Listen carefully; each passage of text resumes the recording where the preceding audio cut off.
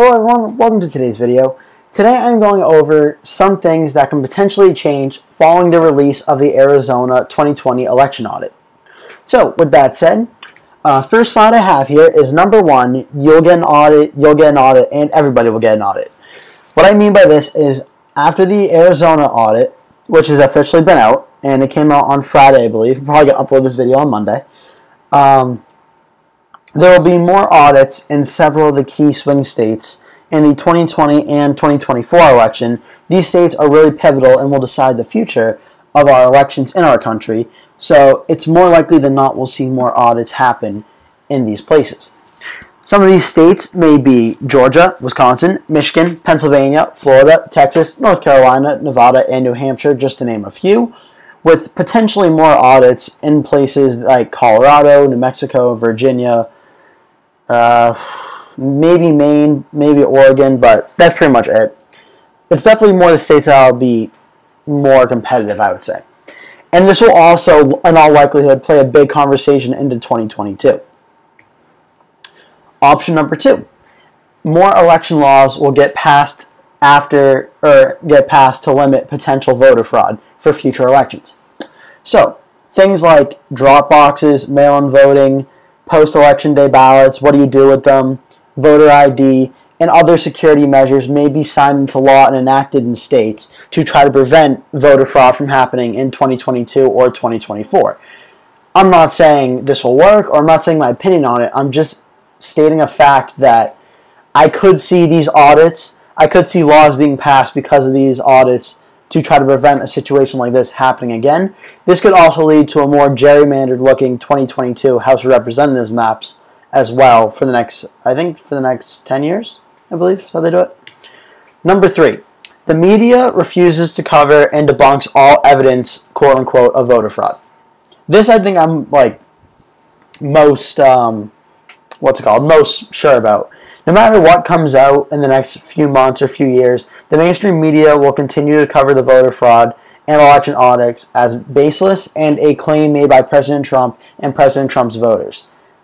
And the media will also assert, I spelled assert wrong, wow that's sad, and they'll debunk any findings made in any of the audits. This is not much of a surprise.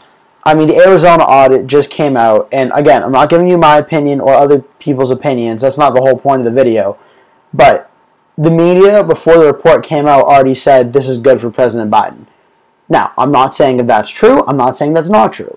I'm just saying the media likes to play the attention grabber. So when there's an audit coming out, the media is going to try to get ahead of it and say, oh, this looks really good for the Democrats and really bad for President Trump. Why? Because that will get the most views and the biggest ratings. And the media knows that. So from that basis alone, it's going to kind of brush these findings aside, but still use the big headlines to keep it relevant. I mean, that's just pretty standard business media stuff.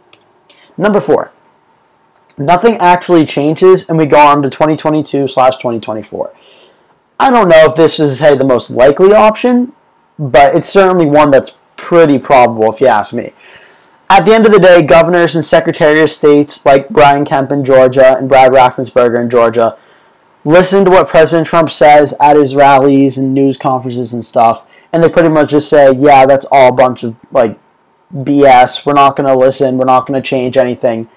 Like, none of this is proven. We're just going to keep going. And President Trump is going to return and say, no, you're a rhino for not supporting me, and this will lead to more competitive primaries in 2022 and 2024 that could continue to, I don't want to say split, but at least kind of fracture the Republican Party in terms of where voters stand and where politicians stand.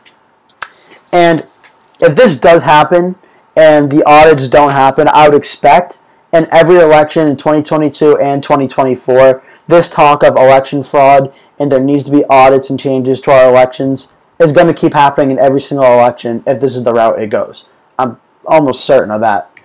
And number five, I take it back. This is 100% the most likely option. President Trump uses fraud as a campaign message going into 2024. I mean, the worst kept secret in the world right now is that Donald Trump is going to run in 2024 again. I mean, he keeps saying he hasn't announced, but he keeps saying, I have no choice. I mean, you're going to like what I have to say. I mean, Donald Trump's going to run again.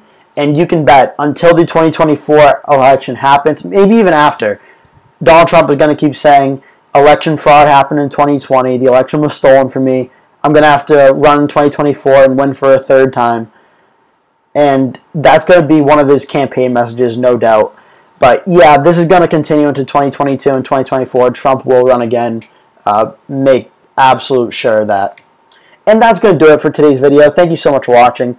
Please remember to like the video if you liked it. If you're new to the channel, make sure you subscribe to the channel as well. If you're a returning subscriber of mine, thank you so much for coming back. And yeah, that'll do it for today's video. Thank you so much for watching, and I'll see you in the next one.